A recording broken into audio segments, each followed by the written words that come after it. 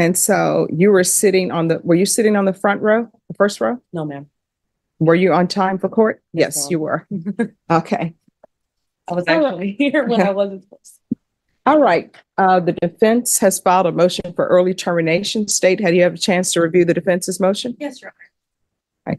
State, are you in objection to the motion? Yes, Your Honor, we do object to it. All right. Defense, do you have any witnesses? We may have Miss Genevieve Castillo. Her father is here in court. If you want to call witnesses, you can choose to call witnesses. Well, Judge, at this particular point, I would just move forward with the evidence that I believe that we have per the report from the probation officer, and then just go that route. If the court deems it necessary for us to have witnesses, because basically we will say what the witnesses likely will say, maybe. All right. Does your client want to say anything?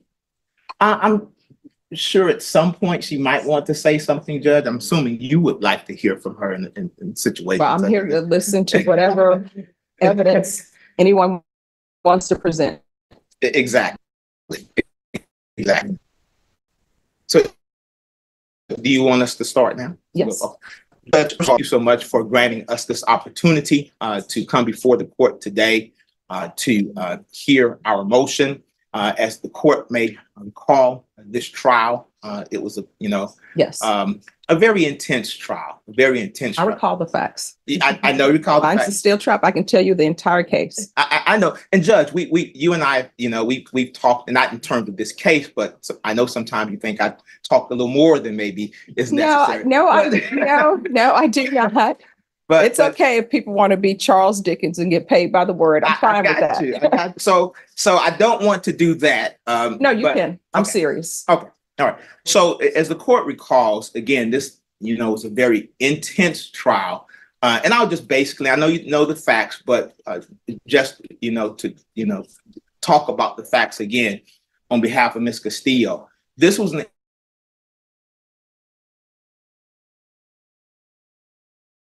playing with guns. Well, Judge, let me say it. They had been together the entire day, not playing with guns, going to the store, doing just different types of things. Her boyfriend was playing with the gun. And in fact, a few days earlier, I think he had played with the gun. Had nothing to do with Ms. Castillo. On the day of this event, the boyfriend had a gun in his hand. Ms. Castillo was attempting to leave. They wanted to go. They were planning on going out. He took the gun and he was playing with the gun that had a beam of light on it, and he was pointing it at her. His cousin comes into the room, says to Ms. Castillo, "You're going to let him do you like that?" Takes a clip out of his gun. His cousin's 18 years old, takes a clip out of his gun, hands it to the evidence is either he hands it to Ms. Castillo or he throws it on the bed. There was some contradiction as to how that happened. But at some point, Ms. Castillo gets the gun, the clip is out of the gun. She thinks the gun was unloaded. Next thing you know, her boyfriend is shot. All right. So let me just say this. The way I remember the trial is that she was coming out of the shower. She was in a towel. The boyfriend had a gun. His mother had bought him as a Christmas present laser pointers that had the Christmas colors. He pointed his gun at her. It had a green laser on it. His brother tells her, "Hey, are you going to let him do that to you?" And she picks up a gun off the dresser. That's the way I remember the facts. There is nothing about a clip being taken out of the gun. She sees a clip out of the gun. That's the way I remember the trial. Okay, Judge, and I respectfully want to correct you with that, and I'm pretty sure of that. The argument was that the clip was taken out of the gun. Even in closing argument, I argued that as one of the points as to why it is she did not believe that the gun could fire, because she did not believe that there were actually bullets in the gun because the clip was out of the gun. I probably spent 5 to 10 minutes arguing that point alone. So the clip was out of the gun, which is what we presented as the evidence in the case. And even after the trial, when talking to the jury, a lot of them understood that they believed that the clip was out of the gun. So that wasn't what the case hinged upon, but we did present evidence at the time that the clip was out of the gun. And Your Honor, you are correct that she was coming out of the shower. She did have a towel on because she was planning on leaving. They were planning on going out, but the boyfriend, again, was playing with the gun. So this is a totally different gun. I understand that the state tried to put on evidence, or they put on some evidence, I believe, that the gun had been on the dresser at some point because and you called him the brother, I think he was a cousin, he was stating that he never brought the gun into the room. But we put on evidence that he did, in fact, bring the gun into the room. Talking to the jury after trial, they believe that too. Now, obviously, the jury found her guilty. We understand that. I did talk with the jury after the trial. The jury placed her on probation, did not sentence her to prison. And the overall thing of it for them was that obviously, if you have a gun, you shouldn't play with a gun. That's just, and we all understand that. She understands that here today. Nobody's fighting that particular point that you should not play with a gun. But it's important for us to state that the person who was shot and killed, unfortunately, was pointing a gun at her and had been pointing a gun at her. And it wasn't until the cousin introduced his gun and gave it to her or presented it to her, put it there in front of her and told her, are you gonna let him do you like that? And she picked up the gun. There's no doubt whatsoever that she intentionally took the gun in her hand. So we're not trying to say that somehow the gun fell into her hand and she had, nothing else to do but to pick it up and shoot her boyfriend. She was not attempting to shoot him. In fact, after he was shot, she immediately rushed over to help him. She did everything she possibly could do to try to save his life. She was hysterical. When the police arrived, the deceased mother tried to say that Miss Castillo had not, in fact, shot her son, that some robbers came in the house and had shot the son.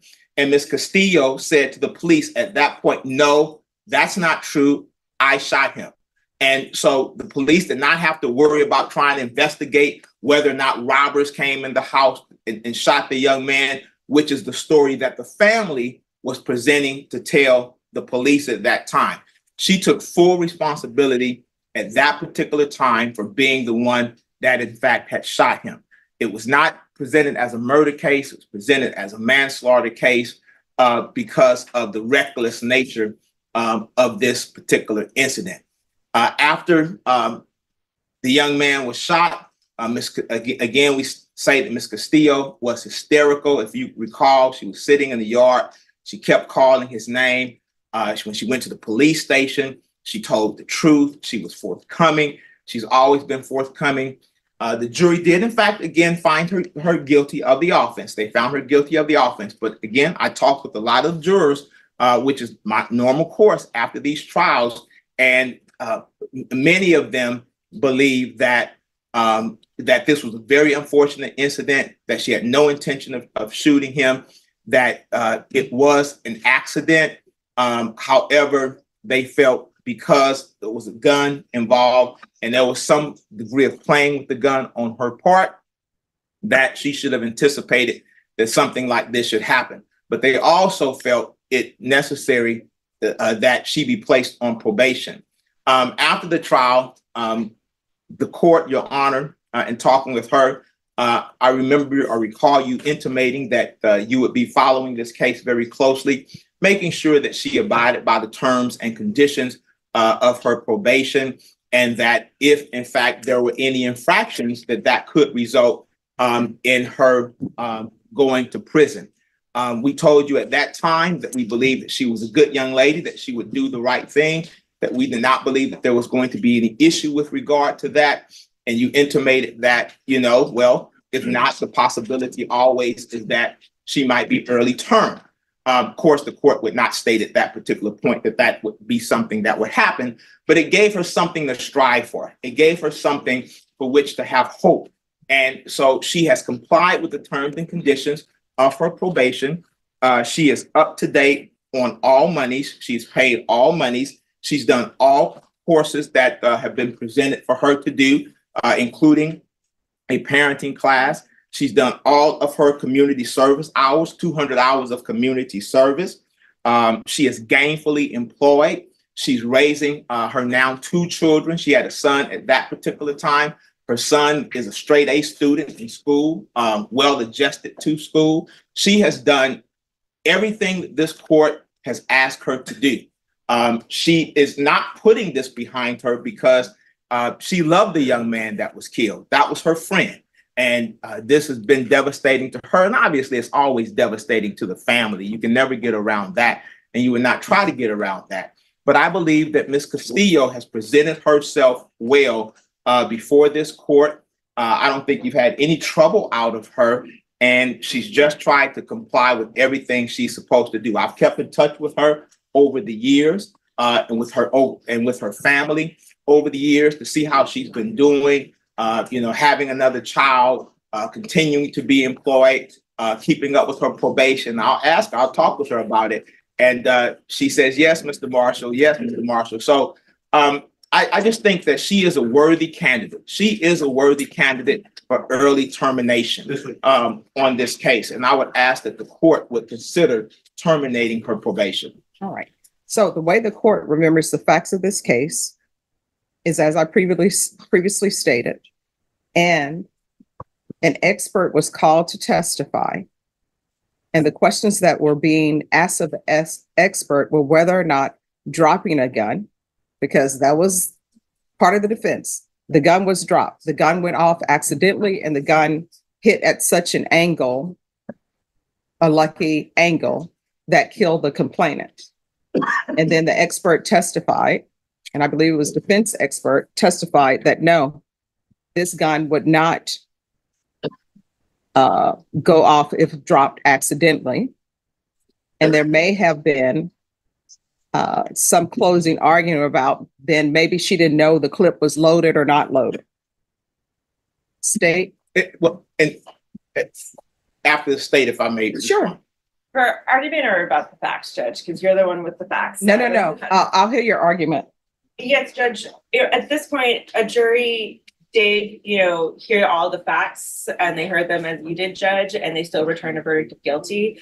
And as we know, they have the option of assessing as low as 2 years if they were going to give probation. The jury chose, after hearing all of the facts and hearing all of the argument, the jury chose to give her 10 years, which seems to be deserved for probation, Your Honor. It does seem like this was a probation-worthy case, but they still chose to assess the maximum amount of probation being 10 years. And we would just ask that the state follow that, and that the judge follow that, because then at the end of the day, a young man lost his life. And as we both know from other, expert testimony, just because there's not a clip doesn't mean that the gun's not loaded. And first rule of gun safety, you don't point a gun at somebody unless you intend to fire it.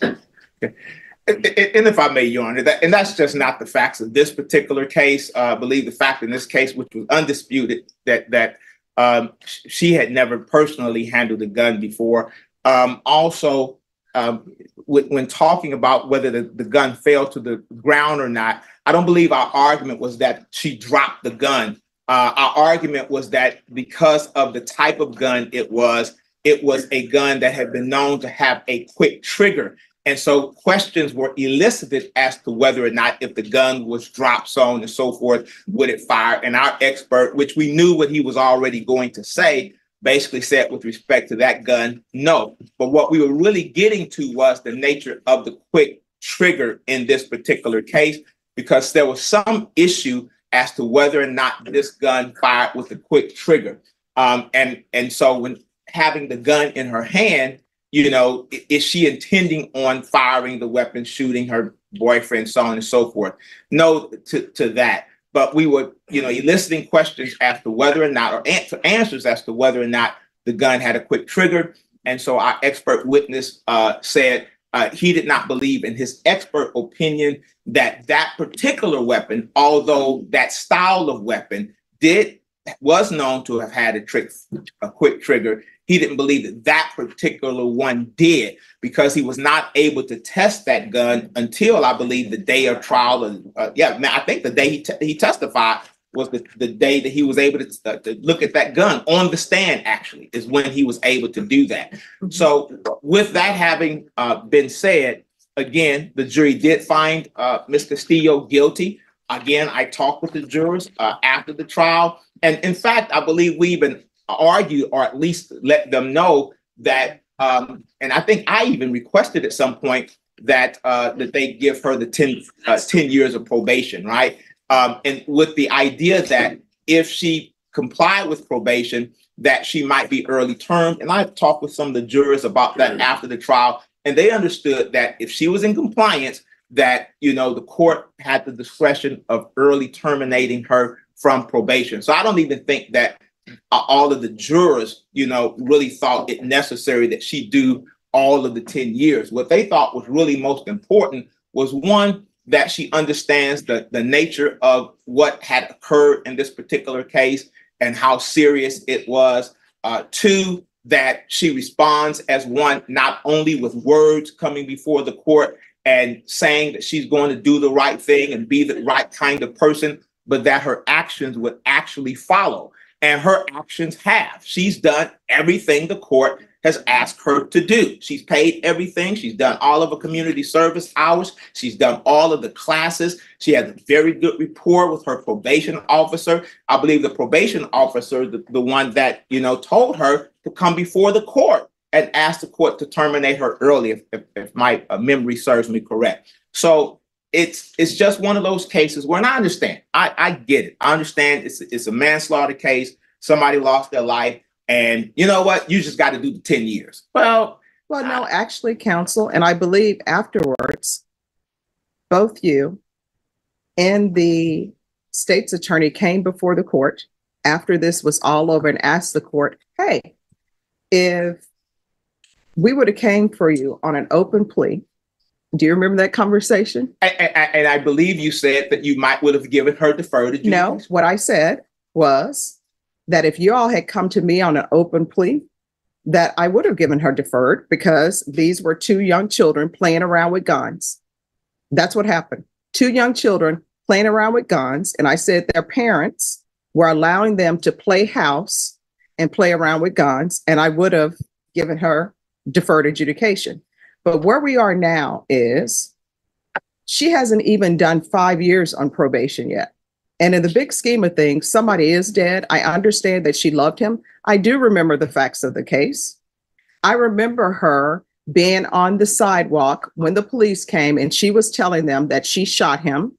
And the complainant's mother is saying she doesn't know what she's saying. She's in shock. Robbers came in. I remember that. So I want you to know that I remember all of this. I remember that you were very distraught because the person that you loved died, right?